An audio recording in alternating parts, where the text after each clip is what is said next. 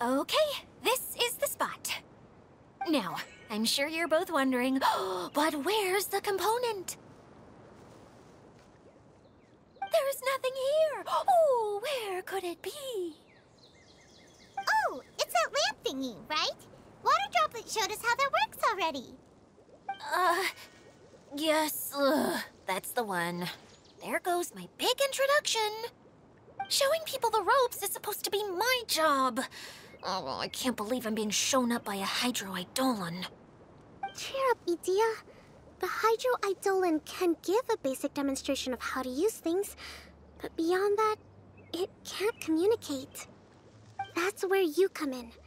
Your descriptions can explain everything in full, vivid detail. Paimon forgot how persuasive Kokomi can be when she really wants to. Sometimes having a genius strategist around really comes in handy.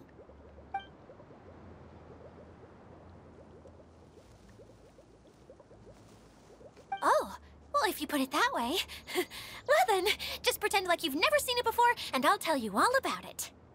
This is called the streaming projector. Everything here in the Valurium Mirage was made using this device.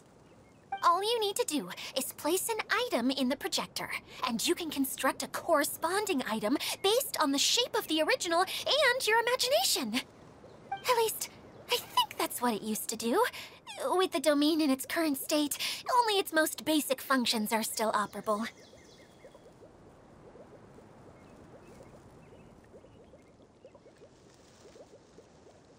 Okay, not quite that basic. At the moment, it's only able to show two-dimensional objects. I call them preprints. Think of it like a sort of draft or blueprint or something. So you're saying the component fell into the preprints? Yes, exactly. I'll leave you to go in and physically retrieve it.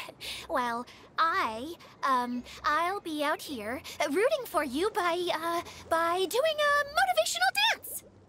Really? No, sorry. I feel like I have two left feet when I try to dance. I guess I'll just find a place nearby to sit and wait patiently for you.